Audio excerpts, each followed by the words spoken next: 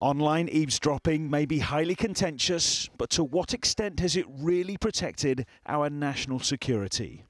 Today it emerged that data analysis of known IS extremists in Syria last year prevented a bomb plot in mainland Europe.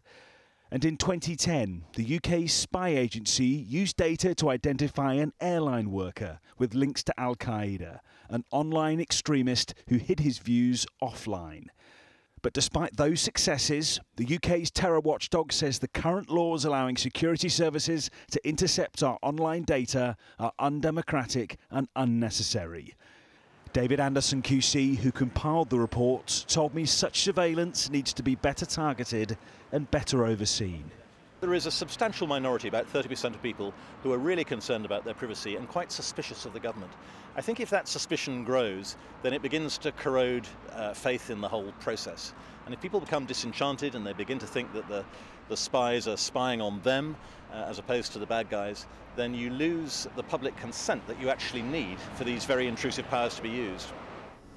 David Anderson recommends the Government Communication Headquarters, GCHQ and other intelligence agencies keep the powers which allow them to listen in on conversations.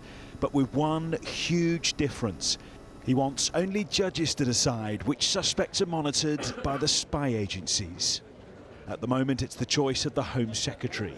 But Theresa May is supporting the proposed changes. We need to ensure, as the criminals change the way they communicate, that we update the legislation and ensure that our security agencies and our police have the powers that they need.